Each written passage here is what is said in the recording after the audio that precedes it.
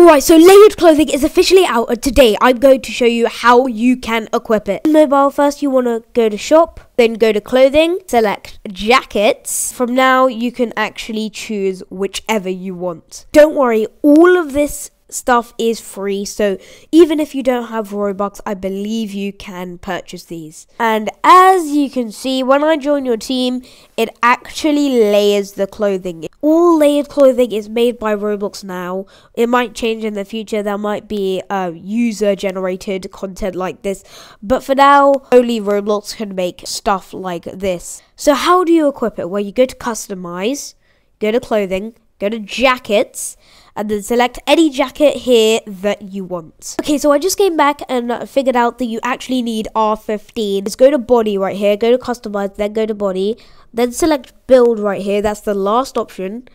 Now scroll all the way down until you see R6/R15.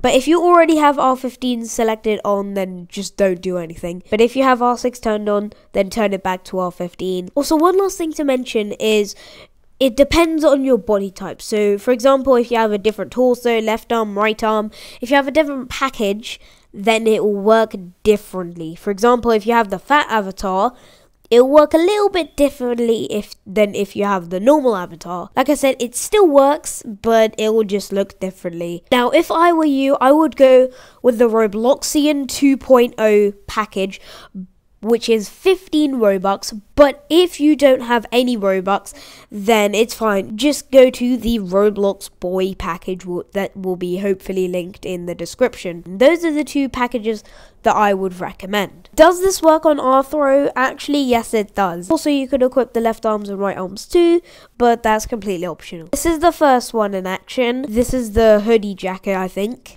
As you can see, it's the sleeve is kind of stuffed right here. But if you have a different package, then it might work differently. I would recommend this one because this one doesn't have as tight sleeves, but it still has a little bit of tight sleeves. But overall, this one looks really good as well. And at the back over here, you can see it has a hood because it's the hooded jacket. I don't know why there's a line. And this is my favorite, the trench coat white. Look at this. It's so good. I would definitely recommend this 10 out of 10.